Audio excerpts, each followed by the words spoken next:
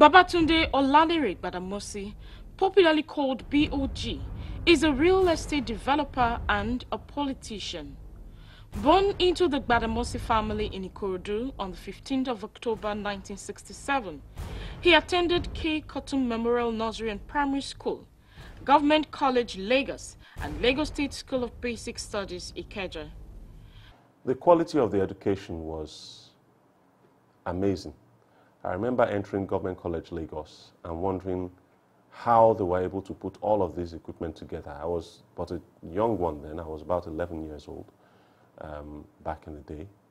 And it was just amazing to me.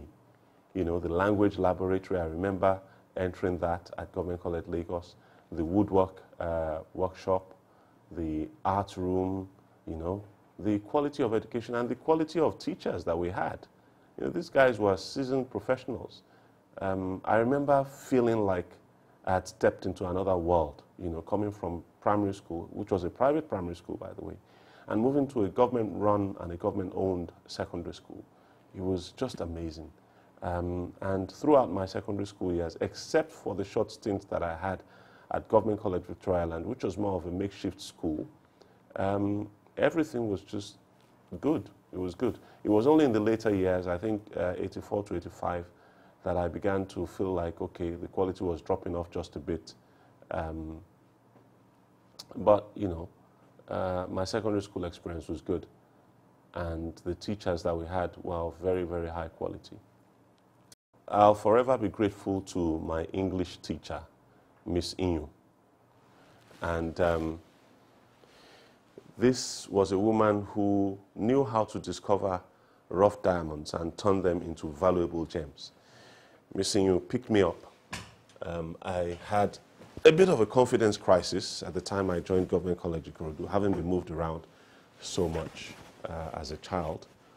But Miss Inyu picked me up and brushed me up and realized that I had some talents and I had a unique insight into life in general. I had a unique perspective from which I looked at everything. So she decided that I needed to join the debating team, especially when she saw my writing, you know. So I joined the debating team of Government College Ikorodu, and in the course of time, over a period of about a year or so, we became debating champions at various different debating contests, including the one at Lagos State Television, Lagos Television, LTV8 back in the day, when they were still on Awolowo Road, Awolowo Way in Ikeja. And then there was the NTA Channel 7 debate, which took place at the Museum Kitchen, superintended in those days by the late Tunde Kuboye of Jazz 38 fame. And then there was the Lagos State Ministry of Health debates, in which we lost in the final to the lady who was to eventually become Miss Nigeria, Benedicta Adebowale. So yes, it was a very interesting time. And I remember that epoch of my life with a lot of fondness. Married to Sade Gbadamosi, I met my wife at her younger sister's birthday party in the year 1999. And a few months later, we were married. She has a beautiful smile. And that got my attention, definitely. Trepidation, fear, you know, how was he or she going to turn out, and so on. But she's turned out well. Babatunde worked in various fields in the UK from 1990 to 1998. Well, my name is Babatunde Gbadamosi, and I was born in 1967 in the city of London to the family of Fatai Kayode Gbadamosi and Jemilat Gbadamosi. I was raised primarily in Lagos. I went to primary school at the Kekotun Nursery and Primary School off Bode Thomas in Surulere. I then proceeded to Government College, Lagos, and soon after that, I was transferred to Government College, Victoria, and my secondary school education was quite nomadic. I ended up at Government College Ikorodu, and from there I completed my secondary education and proceeded to Lagos State University in Ojo. In 1989, I left Lagos State University, not having finished my law program, unfortunately, and proceeded to the United Kingdom in 1990. And there I stayed for 17 years. I returned to Nigeria in 2007 with my family after 17 years in the United Kingdom. And it's been an interesting roller coaster ride since then. We've built an estate, Amen Estate. It's, I think, perhaps a most iconic estate in Africa at the moment. And we have continued on with our investment in real estate. But despite that, we find that there are many factors that militate against development in Lagos State. And we are now poised to address those issues on the political front, perhaps as governor of Lagos State. Before finally giving way to his entrepreneurial instincts by setting up his first business, a mini cab firm. Shortly after, he started a recruitment agency with his wife, East Tech Limited and East Tech College, which gave him an insight into the IT industry and formed the foundation into his next foray into business. Well, I'd done all sorts of jobs initially when I landed in the UK. We started with all the usual menial jobs, eventually graduated to some more serious jobs. Then I worked with the London Underground as a station assistant for a while. That afforded me the opportunity to take a closer look at UK society, up close and personal. And then eventually I got into, because I needed to be independent, I needed my time to myself, so I decided that I would be a cab driver. Of course, in a society where the roads are really good, you know, cab driving is a really profitable engagement for those who knew their way around in the days before Google Maps and Waze and Uber and the rest of it. So yes, I decided to go into cab driving to give myself more time for other pursuits. And eventually, after studying the cab office model for a while, I realized that I could actually run my own office instead of working for somebody else, and that's exactly what I did. I saved up enough money, got an office on Highbury Grove near the Arsenal Stadium, and we started. Well, initially we ran the two businesses concurrently, and then eventually I decided that the recruitment firm seemed to be the more profitable, and of course because of the time that I needed to spend with my partner at the time, I decided that it was better to go with the recruitment firm and rest the cab firm, and that's exactly what I did. In an organized economy, you have access to all the basics. We had landlines, we had, you know, internet was just coming into its own at the time. Email was just coming into its own at the time. And our initial offering as a recruitment firm was to do more with blue-collar work, hotel staff and, you know, this type of people. But eventually, you know, I think it was Perot Consulting, who were an outsourcing firm for a lot of financial institutions in the UK and across the world, indeed, at the time, contacted us because they wanted first-line help desk people for the IT desks of a number of banks in the city of London. And so we got on the books of Perot and we began to supply them with staff, and the rest, as they say, is history. The information technology firm was originally started by his wife, Shade. Babatunde later joined her in the business and grew it into a viable and strong IT brand. He introduced and grew the Oracle Financial Unit from a training business to a consultancy. I did not actually travel to the United Kingdom for further studies. I traveled out of Nigeria because of the trauma that I experienced at LASU due to the police invasion of the university at the time. It took me quite a while to recover from that. But suffice it to say that I found myself in the UK eventually. When I say I found myself, I mean I discovered who I was. And I discovered that I was more attuned to business than academics. So I focused all my attention on business. First as an IT recruiter, then as an IT training facilitator, training certification and consultancy. And on the side, you know, I've always been a trader, a businessman. And coming from the Gbadamosi family, I could not be anything but. So on the side, I was always investing in property as well. It was natural for me to come back to Nigeria to invest in property at the end of my stay in the United Kingdom, obviously. The college was able to train over 100 consultants in Oracle applications like AP, AR, and GL to help plug a yawning skills gap in the corporate market. Well, my father was not much of a businessman himself. His father was. My father was not as interested in,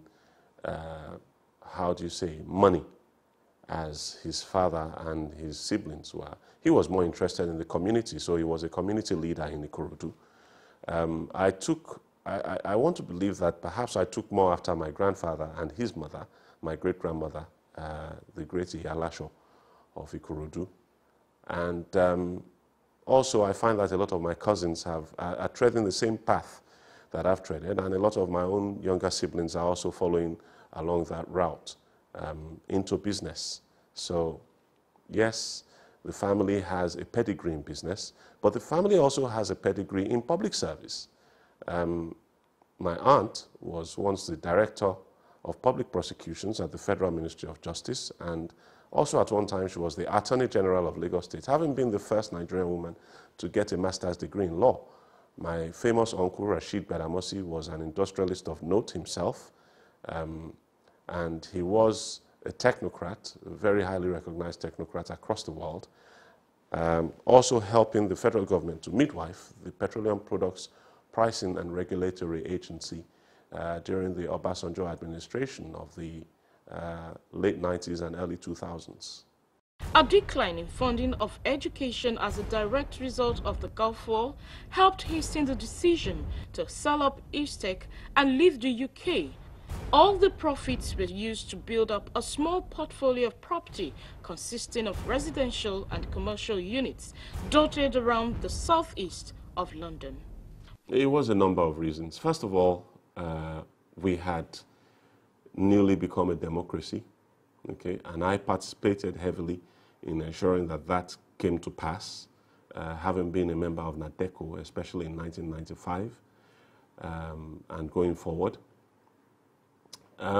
So we'd become a democracy, and then my children had come, the twins, you know, and there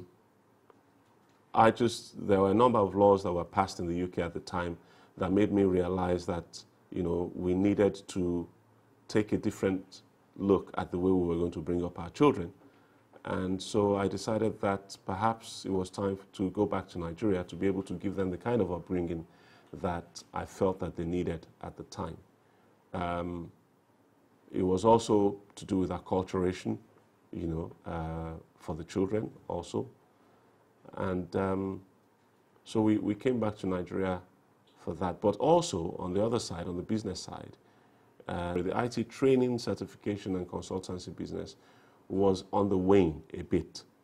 Our property side was doing well, but the IT side was not doing as well. You know, these things come in, you know, waves and crests.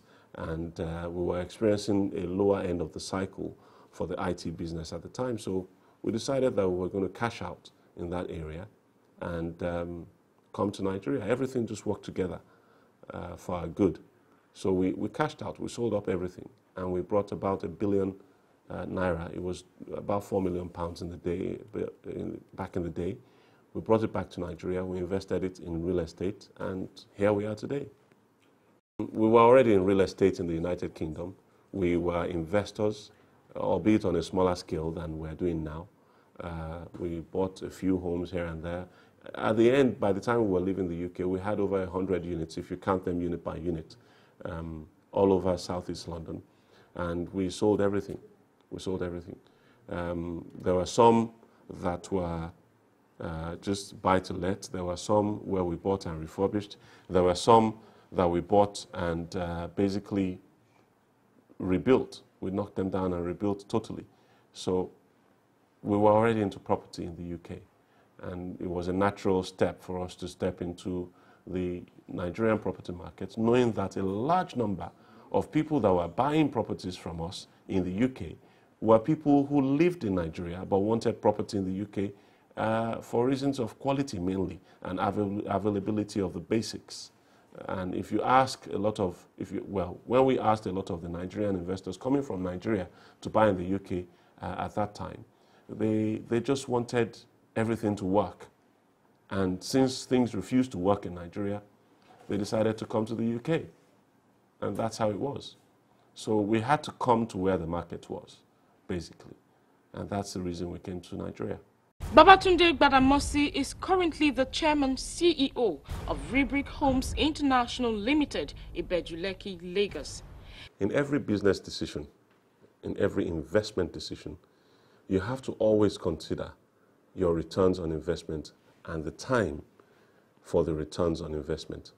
Now, as a businessman, before I put money anywhere, I look at the cost benefit, do an analysis of the cost benefit, and if it's not going to work in terms of delivering returns on investment in a reasonable time, then we simply will not sink resources into it. It's as simple as that. Now, as far as government investment in infrastructure, in services, in utilities, again, the principle cannot be much different from that applied in business. There has to be a return on investment. Now, the return on investment may be social. It may not be financial.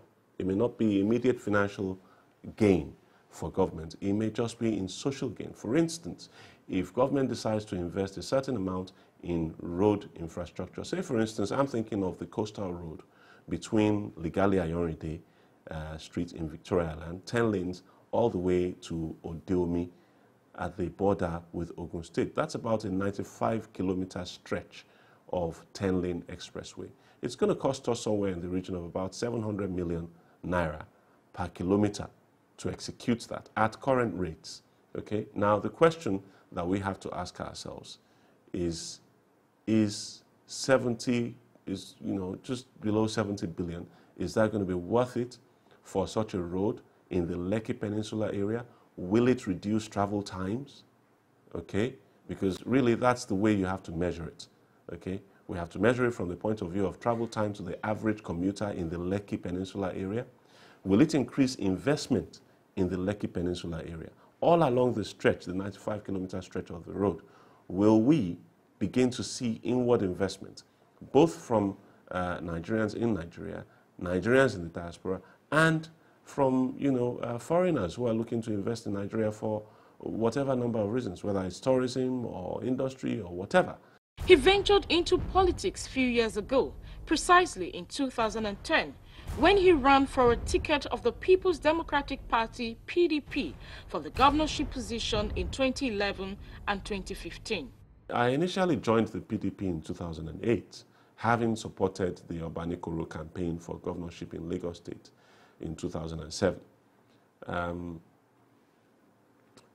By 2010, I became fully active because I decided that I was going to run for governor, even though I was unknown in the party at the time. But I wanted some issues to be brought to the front burner, like affordable housing, like power, and so on. And I needed that to be debated, so I brought it in. I brought those things in as issues in the PDP primary contest. But unfortunately, I thought the PDP was going to organize debates for all aspirants, but they didn't. They said they would, but they never did. In 2015, I contested again. This time, I really wanted to, take the ticket and become the governor of Lagos State via the PDP. But the PDP chose a newcomer to the party, and against all our warnings and the better judgment of some senior members of the party, they gave the ticket in the fraudulent primaries to you know, the man that ran in that office, in that position on that ticket in 2015. And of course, he surrendered the mandate, basically, you know, which is something that we already said was going to happen. Going forward, I decided that for a number of issues that were happening at the national level in the PDP, which I tried to intervene in personally by calling the attention of the national leaders of the PDP to some issues that were some vexing issues at the national level. They didn't pay any attention. They allowed the drift to go on, such that an agent of the APC ended up becoming the national chairman of the PDP. At that point, I felt I'd had enough, and I threw in the towel. I left partisan politics, and I thought it was for good, but then the ADP came calling right after I'd been incarcerated by the APC government for 9 days for exposing the rot at the Central Bank of Nigeria with relation to forex transactions. My family are fully in support of my ambition to become governor of Lagos State. Not the least because they know my capabilities, they know what I'm capable of. They are first-hand witnesses to my ability to turn things around most dramatically, especially in the area of the built environment and the area of services and utilities. After an unsuccessful election for Babatunde Gbadamosi in the 2015 general elections, he resigned from politics in 2016. In 2017, Babatunde Gbadamosi, leaving no stone unturned, came back to partisan politics to run once again for the office of the governor under the platform of the Action Democratic Party, ADP. The 5 divisions of Lagos, Ikeja, Badagry, Ikorodu, Lagos and Ekpe, which we call Ibile, going by the acronym,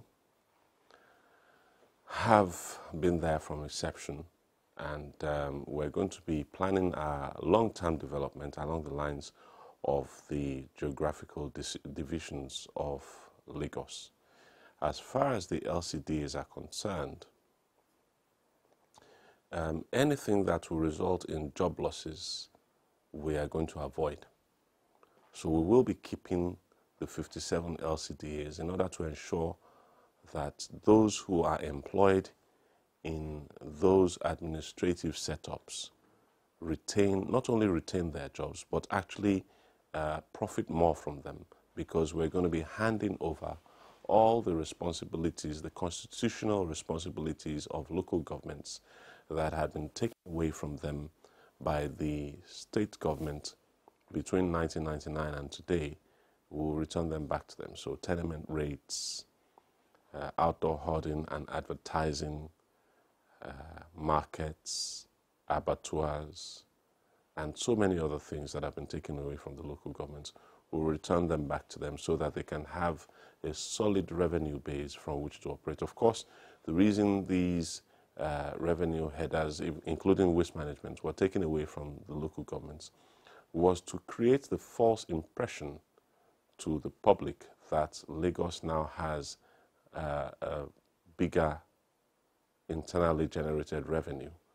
It was simply a case of robbing Peter to pay Paul, and we're going to reverse that situation. As far as developmental plans, we have something we're calling the Lagos Integrated Regeneration Plan, in which we've selected 8 local governments, 6 of them for their industrial capacity, and the remaining 2, as well as one of the industrial ones, for their tourism potential. So we've selected Oshodi, Solo, Mushin, Ikeja, Ikorodu, Apapa, and Ibejuleki for their industrial capacity. And then for tourism, we've chosen Ibejuleki, Badagry, and Etiosa, because of course these are the local governments that face the Atlantic Ocean, and we need that coastal area for the development of a tourism industry for Lagos. We will be, in all of these local governments, rebuilding the entire infrastructure, redesigning the roadways, okay, putting in localized power, so that we'll have captive power in each of these local governments, brand new grids for each one of them. Cables will be run fully underground. There will be no more exposed transformers as we've been used to. We're going to end that. We're going to make sure that each of these local governments is sanitary by providing water. So each local government will have their waterworks functioning again. For those who do not have waterworks at the moment, we will be building brand new waterworks for them in order to ensure that every household has access to clean, potable water treated to WHO standards. So that's that about that. We'll also be looking at the telecoms industry. We are in a unique situation of being perhaps the only mega city in the entire world that does not have hardwired, cabled, fiber optic telecoms network. And that's something that we need to address really quickly. The only reason that we do not have that is because of the obstacle that was put in the place of the telecoms companies by something the Lagos State government called the Lagos State Infrastructure Management and Regulatory Agency, LASIMRA. Now, not that we're going to scrap LASIMRA entirely, but we're going to change the mandate of LASIMRA from one of being an obstruction to one of being an enabler. So we're going to be using LASIMRA to work specifically with the telco that has the license for landlines in Lagos. We're going to be helping them lay their cables. Instead of charging them for laying the cables, we're going to be helping them lay the cables. We won't be charging. We'll be ensuring that in the midst of all the civil works that we do, we lay trunks and manholes for telecoms cables. And it won't be just the one, it will be several. So that in the event that the NCC, we anticipate that the NCC will allow competition in the area of telecoms. And in that event, there will be more than enough trunking for any telecoms outfit that decides to provide us with landlines in Lagos. We need the landlines because we need jobs. The lack of fiber optic cabling, the lack of the fiber optic cabled telephone network has meant that our telecoms cannot really be relied on for mission critical tasks. So that, for instance, in the area of call centers and back office activities, you can't really rely on the telecoms services that we have in Lagos because it's wireless and it's prone to dropped calls and weather-related disturbances and things like that. So with the hardwired telecoms, we'll now be able, investors will now be able to compete on the global scale, on the global stage for call center jobs from the financial and other industries. The international financial industry has a culture of outsourcing their call centers, and the largest English-speaking country in the world, India, has benefited a lot from that. The United States is the second largest English-speaking country in the world, and they're also benefiting from it. And then the Philippines is another semi-English-speaking country, and they're benefiting from the international call center business, but we're not, even though we're the third largest English-speaking country in the world by population. So we need to access that, and we need to access it quickly. Fortunately for us, Lagos has the unique position of having 3 transatlantic cables landing in Lagos. There's Glow 1, there's Main 1, and of course there's Sat 3, the legacy one that was owned by the old Nitel and is now owned by the successor company. So we need the landlines to come in, not only because of call center jobs and back office jobs, but also because of server farms. We need server farms because the millions and millions of websites that originate from Lagos, that belong to Lagos businesses, majority of them are hosted abroad, meaning that we're losing billions every year in revenue that could be coming to companies hosting websites in Lagos. But because we do not have a reliable telecoms backbone, we simply have lost out on that. Google, Facebook, and so on, they all have their largest number of customers in Lagos, in Nigeria specifically, in Nigeria generally, but in Lagos specifically. We're losing out because all of these guys do not have server farms here. We need to have co-location centers. We are missing out on that. So we need to quickly get our telecoms infrastructure up and running. Yes, GSM is good, but it's not quite good enough for mission-critical applications, and that's why we need the hardwired telecoms network. We need jobs. We need jobs for our teeming youths, and they're the ones that are most advantageously positioned to be able to get the low-hanging fruit of,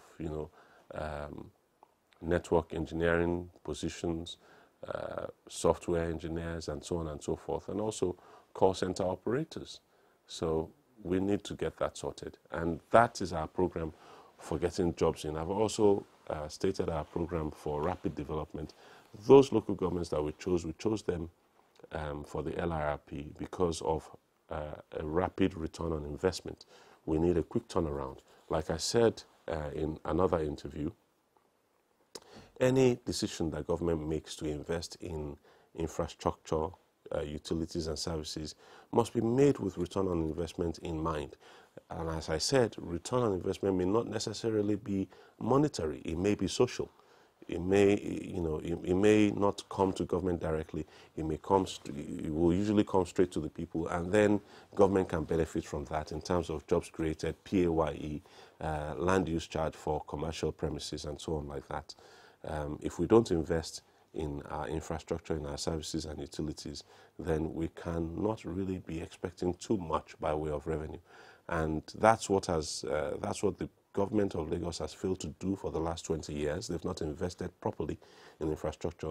Hence, they need to keep squeezing the people and, indulging in over-taxation, multiple taxation, which is something that Lagosians are really groaning under at the moment. We're going to be ending that too.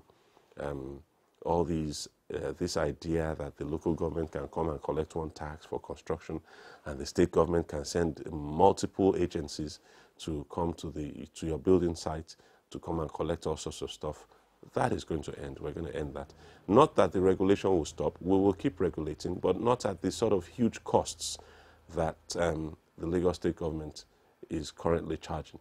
And in the midst of all that, obviously, by expanding our actual revenue base as opposed to the mirage that we've been experiencing for the last 20 years, where they've been stealing from the local government and giving to the state government. By the time we invest as seriously as we plan to in infrastructure, we should see an upward swing in our real internally generated revenue from the expansion of business that will definitely take place.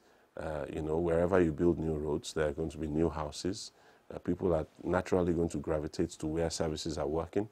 So we expect that there will be a huge amount of inward investment in Lagos from the private sector, both at home and from abroad. As soon as the infrastructure that we're planning to build comes to fruition, and we plan to do all of this within the first 18 months of office, we need to finish with the LRRP, the first set of LRRP local governments, within 18 months. Now, how is this possible in terms of funding? Well, we're currently paying a huge amount of money every month to a number of companies called tax consultants. They tend to do not very much in terms of actually collecting the taxes or funds or revenue or whatever. They simply issue receipts, and even the receipts so issued are issued by Lagos state government civil servants. So the companies are not really doing much for us, and yet they're collecting 15% of our revenue. So we're going to stop that, and that money that we would have paid to them normally, we dedicate that to the LRRP program. We're also going to be taking cash from the toll gates, which is the reason why we're not going to be phasing out the toll gates as soon as we come into office. We're going to retain them, but the revenue from both the toll gates and all the advertising, billboards and hoardings within the Lekki concession area, we're going to harness all of that and direct it towards providing infrastructure in the 8 LRRP local governments to develop them as rapidly as possible and give our people as much comfort as we can within the shortest possible period. Once those 8 are done, we'll be moving on to the rest of the local governments in Lagos State in terms of redesigning, redeveloping, and installing new infrastructure, services, and utilities. And that is our plan for development in a nutshell. Now, will this road bring all these benefits? And just a cursory glance at the potential investment prospects gives a positive answer. It will reduce travel times for commuters along that route.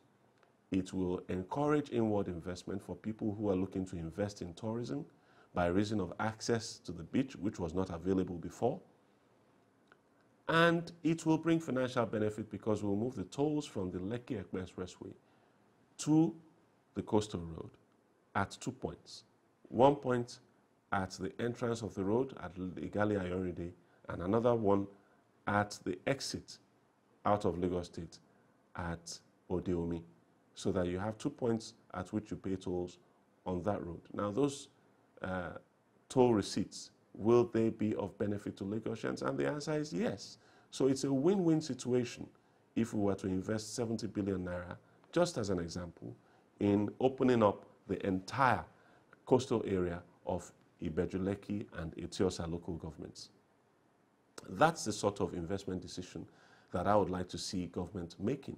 But they're not making that kind of investment decision. So you're right to question some of the investments that have been made by government. Sometimes you hear of 1 or 2 buildings costing government about 2 billion or 3 billion, and then they finish building it and they start putting it to use, and you realize that it was a wasted effort. They should never have spent that much money on such a project. A lot of the time, the projects are laden with what we call fat. That is to say, they are loaded unnecessarily, so that some people can benefit unduly from government expenditure. A lot of the projects that they embark on are projects they embark on purely for the purpose of stripping the state of much needed cash straight into their own personal pockets. So yes, I do have a disagreement with the way government money is being spent, and we will be addressing that as soon as we get into office. Babatunde Gbadamosi intends to revive the power and health sectors and also revamp the water networks in all locations where they exist, if elected as governor of Lagos State. I was always a politician right from the UK. Like I said, I was a member of NADECO. The NADECO Forum UK was an organization that was established to help in the fight for democracy in Nigeria. I was a member of that. I was a frontline member, and we held a number of meetings and had a number of events and helped the NADECO in Nigeria publicize the plight of Nigerians under the Abacha regime. And I think that internationalizing the struggle in that way was one of the reasons why it eventually became successful. And that's something that cannot be taken away from us. And it was from that that I naturally gravitated, even after almost a decade's hiatus. I eventually gravitated back into politics, from business. And, I've been in politics since, at least 2007, in terms of partisan politics within Nigeria. Yes, we do have some crooks in politics. We even have people who are not in political office, but control those in political office by reason of their overbearing influence on political office holders. Now, can we relate with them? Of course we can. We can relate with all politicians. In fact, I'm using this opportunity to reach out to politicians in all political parties in Lagos State, whether you are APC or you are PDP or ADP or MPC or SDP or ADC, any political party for that matter, actually the Alliance for Democracy. If you are a member of any of these parties and you are looking for progress for Lagos State, I'm using this opportunity to reach out a hand of partnership, of fellowship to you. Join me. This is not about, partisan politics. This is about the development of Lagos.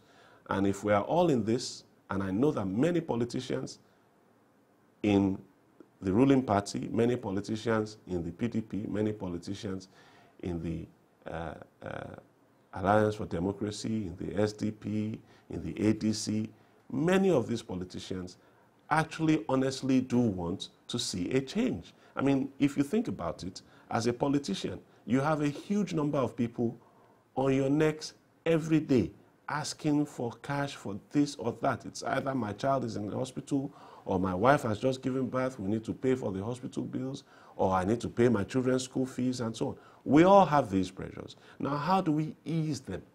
How do we ensure that people have access to all the basics so that you are no longer troubled by the basic needs of all your followers? The answer is to get somebody into office who will fix all the basics and make sure that at least on the part of education, on the part of healthcare, on the part of water supply, on the part of better roads leading to cheaper transportation, on the part of alternative means of transport, further reducing the cost of transportation in Lagos State and also the travel times.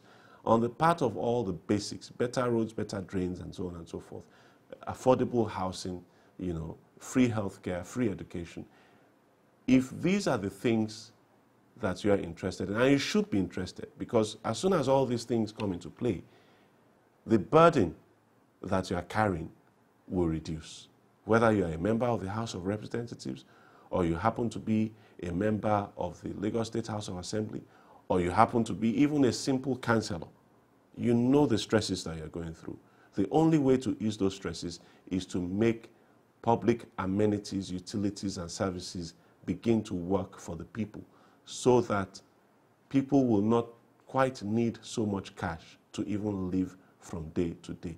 By the time we fix power, the 700 naira a day that everybody, including your driver, is spending on powering their I better pass my neighbor will be a thing of the past.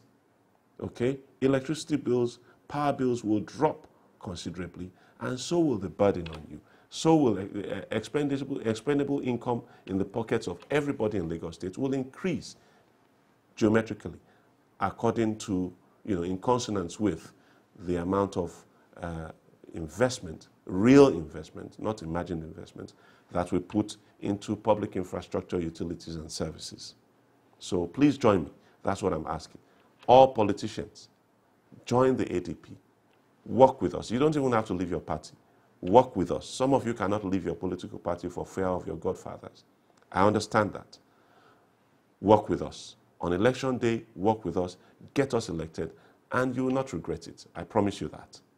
Babatunde aspires to implement the Lagos Regeneration Plan, as well as create employment for the youth. The real problem, as I see it, is the lack of transparency and accountability in public sector spending. There is a rumor that there is a master plan, but I think most Lagosians will confirm that they have never seen the master plan. I have been privileged to see the Lekki master plan, and I know that it was deviated from very substantially, enough to basically depart almost completely from the master plan as exhibited to people in the last throes of the Tinubu administration between 2006 and 2007. So what we plan to do is to be more transparent. For instance, I can give you a few examples of the lack of transparency. The first one would be the light rail, the Lagos Light Rail program, the Blue Line, 27.5 kilometers running from Okoko. Well, it's supposed to run from Okoko and go all the way to CMS. However, as things stand now, it's merely running from mile 2 to CMS. And it was announced in 2009 that the contract had been awarded to the China Railway Construction Company by the Fashola administration at a cost of well over $1 billion. I think it was 1.5 or 1.4, I can't remember correctly. But it came to my attention that about 2 years after we commenced the construction of the Blue Line, the government of Ethiopia and the government of Djibouti got together and decided that they needed to modernize the Addis Ababa Djibouti railway line from the basic gauge line that it was to a standard gauge line for heavy rail to bring goods and people from the port of Djibouti into the heart of Addis Ababa. That was going to cover a distance of 759 kilometers. Now, in 2011, they started construction. By 2016, they had finished 759 kilometers. It was a complete rebuild, along with brand new stations, I think about 15 stations in total along that route. The long and short is that they gave their contract to the same China Railway Construction Company that we gave our contract to, and somehow they managed to finish 759 kilometers in 5 years. As I'm speaking to you, they already started using the rail service as early as January 2018 after testing it throughout 2017. The Lagos Light Railway line, however, is uncompleted as we speak, 10 years after it started. And the reason for that, again, is accountability. And I'll come to that very quickly. The CRCC themselves published a first quarter report in 2010, which they submitted to the Hong Kong Stock Exchange. I got a hold of that document by doing a simple search on Google for Lagos Blue Line and CRCC, and that document came up. I read through it, and on page 9, I saw where the CRCC listed the Lagos Light Railway project as one of the projects they had won overseas. And in that paragraph on page 9, the last paragraph, I saw where they stated that the value of the contract for the red and the blue line was 1.256 billion renminbi, which loosely translated back to the dollar came to about $182 million. Now, when I recalled that the Fashola administration had said they paid 1 billion dollars for the blue line alone, that set alarm bells ringing in my head.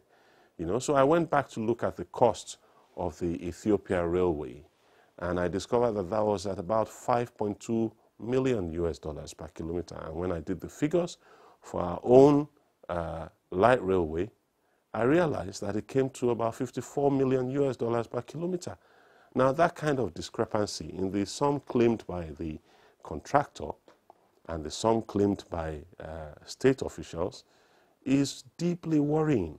I'm very worried by it, and I wonder how many such contracts were so inflated by the government of that time, and indeed by the government that has followed subsequently, and what will happen when the Godfather is able to install his next minion as governor of Lagos State. Now we know that that position is merely ceremonial as far as the Godfather is concerned.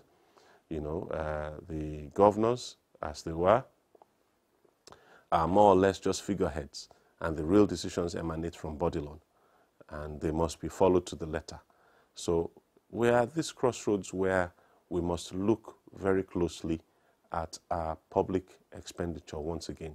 The Lekki-Ekpe Expressway is one that particularly caught my interest many years ago, and upon closer investigation, I realized that at 23 kilometers expansion, it came out at around 5.8 billion naira per kilometer. That's 16.6 million US dollars per kilometer. 16.6 million US dollars per kilometer. Bear in mind that the Addis Ababa to Djibouti rail line cost 5.2 million US dollars per kilometer. Now, by contrast, if you look at the private project instituted by the Dangote refinery and being executed by Julius Berger no less, that cost them 250 million naira per kilometer for 44 kilometers of dual carriageway expressway within the refinery premises. Of course, the refinery is about 20,000 hectares in size, so that will be understandable that they will need that much in terms of roads. But the point is, it cost them 250 million per kilometer. So, in essence, what was spent allegedly by LCC on the Lekki-Ekpe Expressway could have gotten us about 500 kilometers of road. 500. And what was spent allegedly by Lagos State government on the Blue Line alone could have gotten us 277 kilometers of railway line. So my point is, if we spend more prudently, then we will get more for our tax naira. And that's the direction in which I plan to push government. As a businessman myself, I could never spend my money the way the Lagos State government of the last 2 decades has, recklessly lavished our money on all sorts of questionable transactions. For Babatunde Gbadamosi, the most important people in all of these are the people of Lagos. He believes it is time for a change, and that change he can deliver. The people of Dubai do not have two heads. The people of London do not have two heads. The people of New York do not have two heads. The only thing they have that we don't is good leadership. And that's what I represent in Lagos, good leadership. I invested ₦1 billion in the bush, and now we know how much it's worth. It's worth a lot more. And in terms of benefit that it's brought to people and the jobs that we've been able to generate from it, long-term jobs, I think we've done very, very well. Give me an opportunity to do the same thing, albeit on a much larger scale, for Lagos State, and you'll be glad you did. Vote Babatunde Gbadamosi for Governor of Lagos State. Vote ADP, Action Democratic Party.